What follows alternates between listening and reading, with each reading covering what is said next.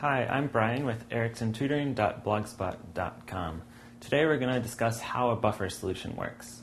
So buffers are chemical mixes that resist changes in pH. The way that they do that is they're essentially a mixture of a conjugate acid and a weak acid and a weak base. And so when you add a small amount of either a strong acid or a strong base, it's able to react with it and essentially absorb that addition.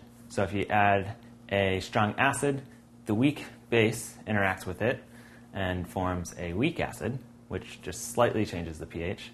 And in turn, if you add a strong base, then your weak acid will interact with it, forming a weak base and change the pH a small amount in the other direction. Blood is a good example of a buffer that we all know.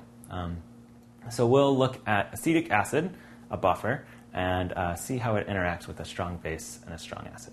So we have acetic acid here. I've abbreviated it to save us time and confusion reading a long molecule. It's essentially hydrogen and then acetate.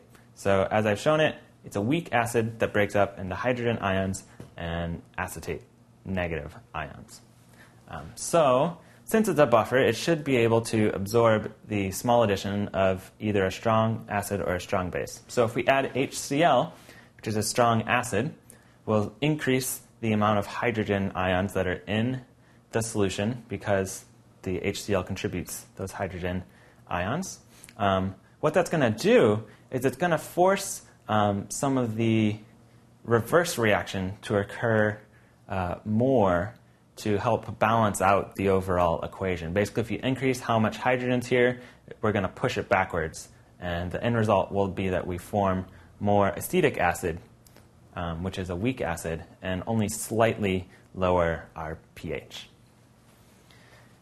In turn, if we add a strong base, so something like sodium hydroxide, NaOH, the hydroxyl is going to interact with the weak acid, which is acetic acid, and it's going to push our reaction forward, forming additional water. So the hydrogen reacts with the OH, and we also form some acetate, which is slightly negatively charged and a weak base.